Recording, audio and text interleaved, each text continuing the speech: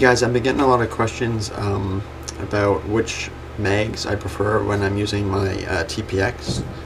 My question is the questions for me are do I like the Zetamags more, or do I like the 12 ball Tippmann mags more? So I'll get to the answer at the end of the video. So I'm going to do a comparison video for you guys versus each other kind of, and the pros and cons of each mag. So I'm getting a lot of questions for these, so find these videos due, but mainly I got asked by Neon Melon to do this video, so this video is for you, buddy. Hopefully this helps you out. If you have any more questions, just put it in the comments below. First, I'm going to start off with the most basic things that everyone should know.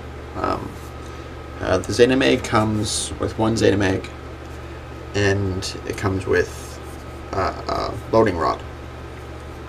And it comes with boot covers, but I don't use the boot covers, I just throw them out actually.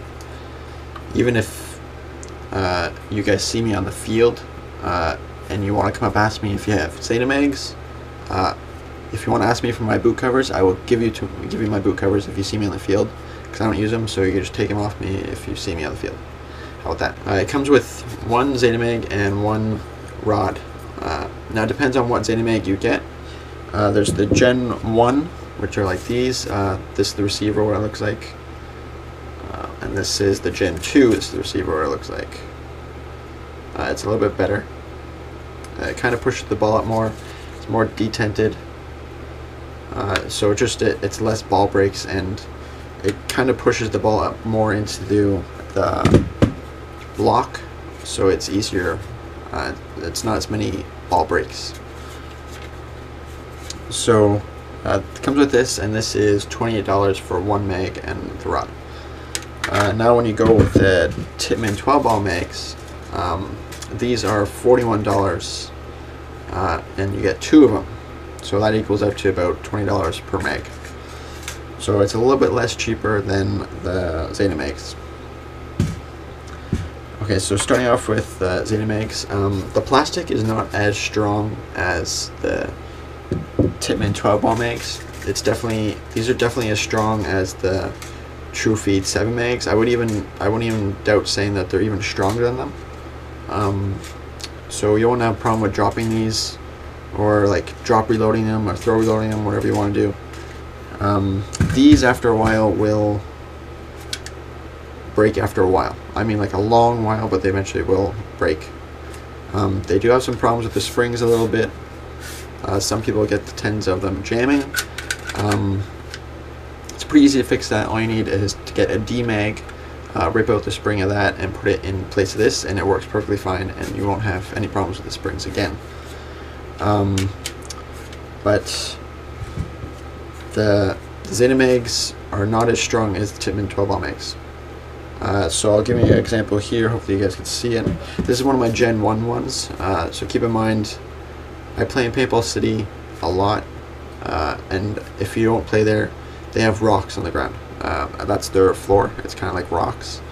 So when I reload, I drop reload. I don't put it back in my vest. I drop reload, or I have to throw it, doesn't matter. I just quick reload, I drop it on the floor.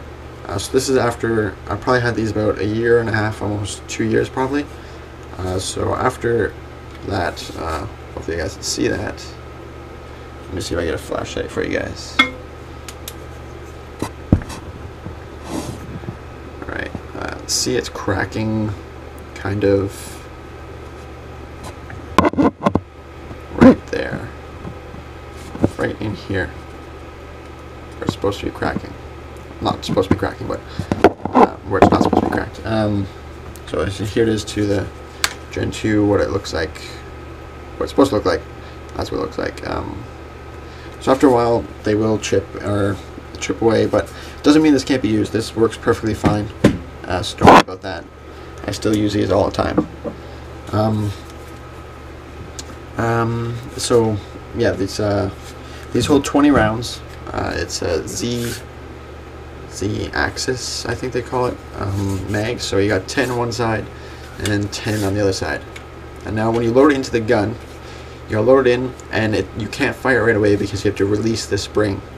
So what you have to do is when you reload it, you release the switch right here. Hopefully you guys can see that. So you have to flick it down like that. So after done that, then you can fire, and you flip it over, put it back in, and you gotta flip. You gotta switch off the next switch.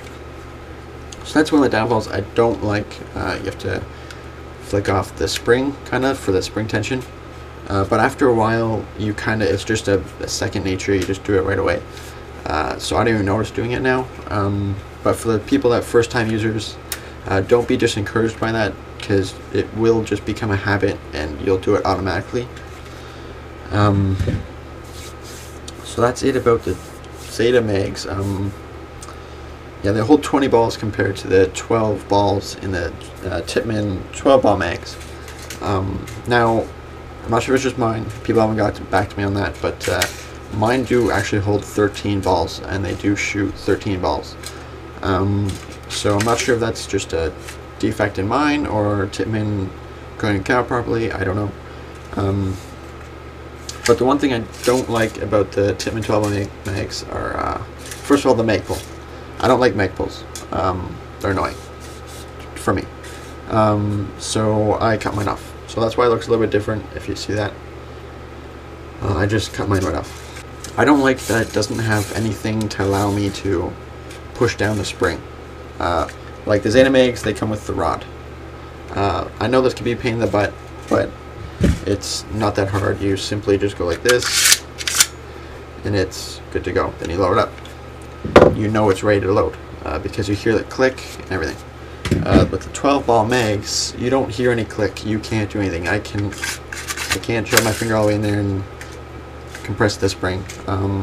So you're gonna have to just forcefully put the paintballs in, and once you get to the 12th ball, you're gonna have to push in the paintballs a little bit, and you hear the click. I'm not a fan of that because I don't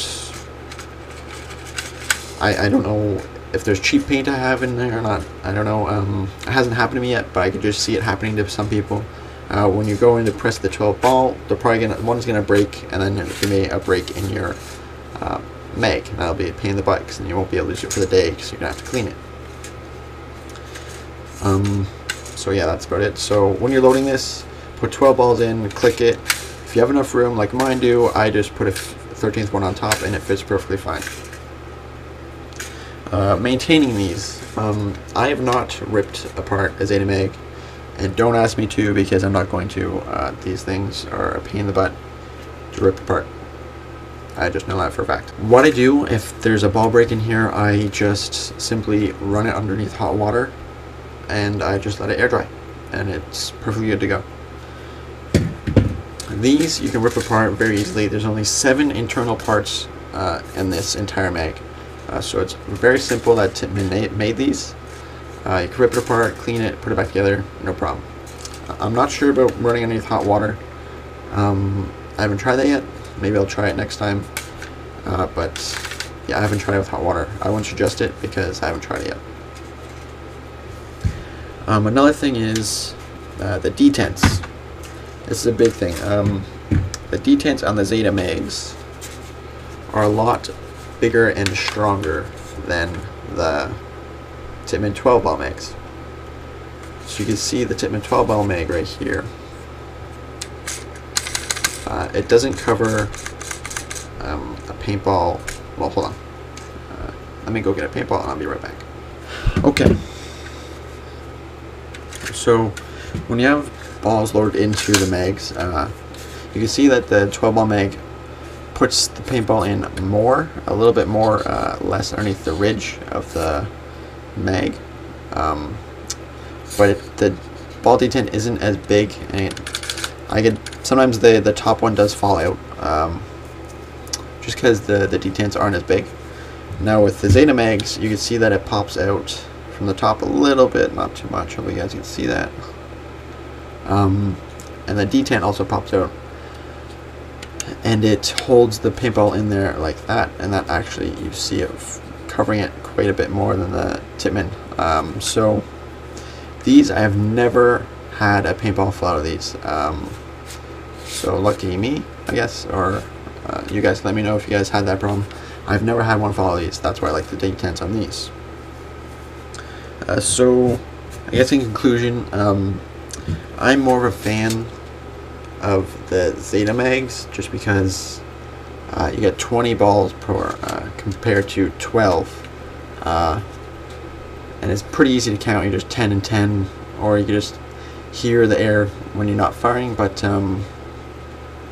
yeah, for $28 for one compared to $20 for one of these, I'd much rather pay $8 more to have 8 more shots every single time I have this mag.